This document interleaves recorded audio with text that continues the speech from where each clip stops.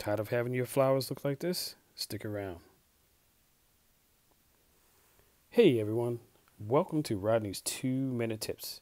In 2 minutes or less, I will share tips and tricks that I hope will make your life a little easier and maybe a little more prosperous. Today I want to show you a quick and easy homemade recipe for deer repellent, and will keep those deer and little pesky rabbits out of your garden. First, you're going to have to gather a few objects here, and most of you will have these in your kitchen or home. So let's get started. All right, first you're going to need a mixing bowl to mix up all the ingredients you need for this homemade recipe. You need 2 large eggs. You're going to need 1 cup of milk. You need 2 tablespoons of oil and 2 tablespoons of some sort of dish liquid. And don't worry, I'll have the recipe below in the description.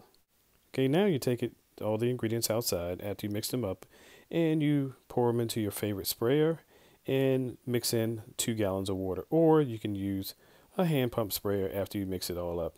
It all works well.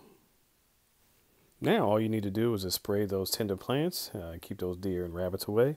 You want to spray every 2 weeks or after a heavy rain.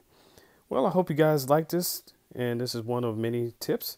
Please hit the like button and subscribe to my channel. Thank you for listening to Rodney's 2-minute tips. Have a great day.